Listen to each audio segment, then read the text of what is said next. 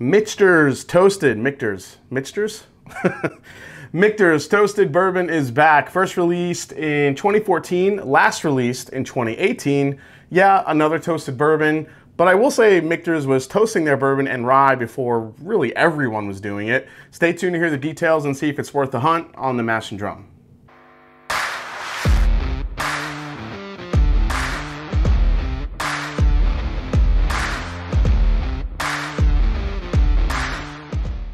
What's up, folks? I'm Jason C. from the Mash and Drum. Today we're reviewing the return of Michter's US1 Toasted Barrel Bourbon. This debuted in 2014 with releases following up in 2015 and 2018. It's always been one of those releases that's been really hard to find and one of the most hunted of all the Michter special editions.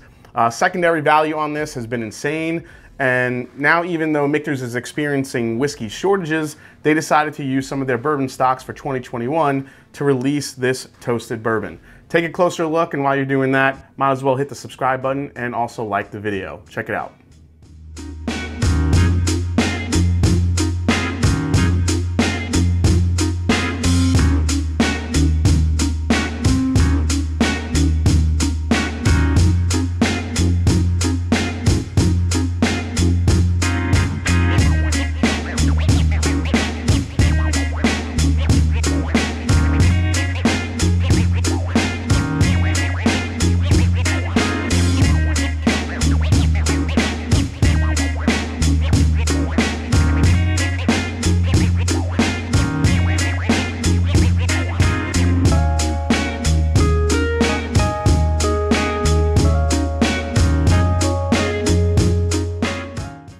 Michter's is well known for their toasted rye whiskey, but the toasted bourbon might be the most sought after because of its rarity. Now, to make this release, the distillery starts with fully matured barrels of its US1 small batch Kentucky straight bourbon and transfers the whiskey into a second barrel made of 18-month air-dried wood for additional aging.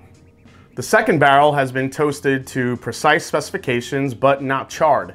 Michter's Master of Maturation, Andrea Wilson, establishes the protocol for the toasting of the barrels and aging of Michter's US1 Toasted Barrel Bourbon. She said this year's release is exceptionally balanced and is the perfect complement for the fall and holiday season. Michter's US1 Toasted Barrel Finished Bourbon is bottled at only 91.4 proof and is available now in very limited quantities for a suggested retail price of $100. I've already seen these 2021 editions going on secondary for about $450 to $500, which I think is just embarrassing. But, you know, whatever. You want to pay it, go for it. Let's try it. Let's see if it's worth the hunt and your time and your money. Here we go.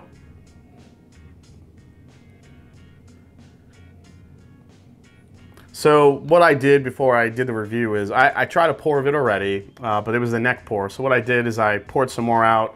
Let it sit in the glass, and I also, left the cork open, let it get some air time. I think toasted bourbons generally need a little bit more air time, get those sweet flavors coming out so it's not so tannic. But this didn't really have that issue. It's extremely sweet on the nose up front. It's toasted marshmallows on pancakes with maple syrup. That is all I smelled in the beginning. Also picked up some caramel apple, but the caramel on the outside of the apple has been a little bit burnt. I know all these flavors are very specific, but I'm telling you, that's just what it smells like to me. There's also, there's that typical graham cracker note that you get with a nice toasted bourbon, but these are the honey graham crackers. You get like the graham crackers, a little bit of honey in the recipe as well. So you get a little honey, get some graham cracker in there. But all that sweetness is over, there's this overlying smoke to it. Nice little smoke char, almost like a burnt bread note. Like you left, some bread and, a little bit too much in the oven or even in the toaster. There's like this burnt bread note to it. Extremely sweet. Again, I left this thing out just, when I was upstairs just, hanging out, and I left it out before I was, I was kind of writing up my notes of what my tastes were. And my God, this thing was like a candle. It was like a friggin' candle just sitting out. All these sweet flavors, I could smell it from literally, I don't know, it was about 3 or 4 feet away in front of me. I was just letting the glass sit out as I was taking my notes, and man, just, you could get the smoke, you could get the maple syrup, the sweet, the marshmallow, all coming out of this like bourbon candle. It was crazy. All right, really sweet nose. You can nose this thing all day. It'll probably change even more as it gets down the bottle. Might get a little sweeter, might get some more smoke out of it. Not really sure, you never know with a toasted bourbon, but let's try it. So I think the proof might scare some people away because it is a lower proof. But you gotta remember, Michter's goes in the barrel a very, very low entry proof. So their stuff tends to be, you know, a little bit on the lighter side of a you know, on the proof side anyway. But one thing Michter's has a weird way of doing is, even though it's a lower proof, it does come off very creamy. And this is a very creamy bourbon, but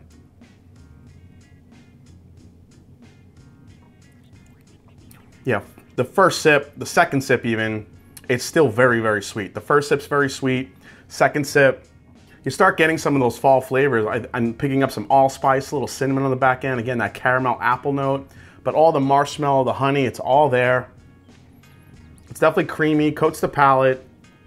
It doesn't have much of a finish at all. There is like a lingering, you know, spiciness to it, but it's really not that spicy. Like if this was like salsa, it's like mild. Like you have a little bit of spice on it, but there's maybe a little bit, a tiny bit of burn if you're sensitive to it, but you're not gonna really feel too much here. Let's go for another sip. God, it's so marshmallow, maple syrup. This is one of those instances, at least right now, where the nose is matching the palate. I love the allspice note, the caramel apple. Yeah, the graham cracker, all there. Again, I think my favorite part is a little bit of that allspice. It's really, really unique. The one thing on the finish that I would probably give this a knock, and you know, I get this a lot with some toasted bourbons, it kind of dries you out on the back end. It's a little bit drying. But I mean, this toast, remember, this toasted barrel that they're finishing it is not charred. It's all toast. So you're just getting really, really sweet flavors here. I'm gonna take another sip and then I'm gonna compare it to two others here. I wanna compare it to the regular Michter's US1 bourbon, just to see what those differences are like. Then we're gonna compare it to the Elijah Craig toasted. So let's see. Yeah, front of the palate, it gets lighter as you go, I think with that low proof, but it still stays creamy, it still stays sweet. It's not the most complex, it's very straightforward. You're getting those really, really sweet flavors. I really feel like this takes the Michter's bourbon profile and those sweet characteristics and just amps it up another like 4 or 5 notches, but let's test out that theory. All right, so let's do some fun comparisons here. We're gonna first compare it to the regular US1 bourbon from Michter's. Again, it's the same proof. You're looking at 91.4 proof for this. Let's compare them, see what the differences are. So the toasted, again, just so super sweet, candy, maple, all that good stuff. Wow, when you compare it to the bourbon's not even close. The bourbon is more traditional caramel vanillas, some nice sweetness. Yeah, the toasted bourbon just kind of elevates all the sweetness layers, you know, that the Michter's US1 already has. Let's try the US1, the regular bourbon.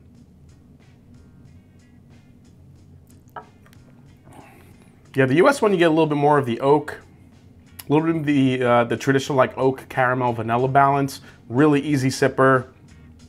I recommend the US1 to a lot of people getting into bourbon. It does sip really well. Really easy to sip. Really nice traditional bourbon flavors in there compared to the toasted. Yeah, the toasted takes this and just adds like a layer of like marshmallow, caramel apple, allspice. Yeah, the toasted bourbon is way more interesting from a flavor profile comparison. Now, I really want to test it up against the Elijah Craig toasted, because Elijah Craig is a tiny bit higher in ABV. You're looking at only 94 proof. But in this one, when it's available, you could find it for about 50 bucks rather than 100 and really super allocated. So let's test it and see who wins out here. So the Elijah Craig on the nose. Now, it took me a little while to like this Elijah Craig. I wasn't crazy about it in the beginning. as it got halfway down the bottle, it started opening up and getting right to the right point where it had enough air time to get some of those sweeter flavors coming out. It had too much of this weird like tannic oak flavor I was picking up, at least me, you know, for me personally. But yeah, the marshmallows there. A little bit of graham crackers there too. A little bit of smoke, but I don't know, it's a different smoke that you're getting here in the Michters. The Michters overall, compared to both of these, even the Elijah Craig, is just a lot sweeter. I mean, this is candy in a freaking glass. The Elijah Craig, you're getting more of the toast, oak char, you know, almost like a burnt graham cracker note on here. And some of the, you know, like I said, the burnt, like the caramelized sugars from the wood. All right, let's go for another sip. So the Elijah Craig is really great up front, but it still has that little bit of a weird bitter finish on the back end for me. Not getting that at all in the Michters. Yeah, the Michters is, I say out of all three, the Michters handily wins this comparison. I mean, this is a great bourbon, but this, again, these toasted bourbons for me end up being mood pours. This is generally very overly sweet for me, for my palate. This is something I would go to if I'm in the mood for it. I definitely would not pay, you know, that amount of money for it, but let's go to the final breakdown on the Michter's Toasted Bourbon. All right, it is final breakdown time. MSRP on this, 100 bucks. Secondary, as I mentioned, I'm already seeing these as high as $450 to $500, which is insane. Availability on this, like we just discussed in the beginning of the video, Michter's is going through, you know, a little bit of a whiskey shortage with bourbon being so popular these days and people sourcing. Michter's is still sourcing. It's tough to keep up, so it is extremely limited. So value on this at MSRP for $100. I think the value here is, I don't know, I want to say low, but I'll say even for this one just because, you know, toasted bourbons are pretty hot right now. Everyone's toasting everything under the sun. And the price variance between that is kind of all over the place. You're looking at 91.4 proof, the value right at 100 bucks. It is probably one of the better ones I've had in a while. Considering I wasn't crazy about the 2018 version of this, I really like this one a lot better. At secondary value, you know, for $450 to $500, that is terribly low. It's really not worth that much. It's a great sipper, nice, easy, probably one of the better toasted bourbons I've had recently, but definitely not worth that much. All right, so what's the most I pay for this? 100 bucks. I wouldn't, if I could find this at MSRP and get it, being that it's that rare and it is probably one of the better toasted experiences I've had, I would pay 100 bucks for it, but I would not go higher than that. Is this a recommend? I would say yes, but only if you can get it at MSRP. If you could get it for a good price, buy it all day long. It's delicious, it's sweet. I love the flavors of this, but you know, for me, I don't know about you guys, but for me, this would still be a mood pour. I have to be in the mood to drink something this sweet. It's got a lot of great layers of sweetness to it, and I feel like it'll change over time. I love the balance of sweet and smoke, a little bit of that allspice kick to it. Really great bourbon. Do not pay $450 to $500 for this bourbon, especially if you're planning on drinking it. It's very good, but there's really no finish to it. It's not complex. It doesn't have all these flavors that linger on and on.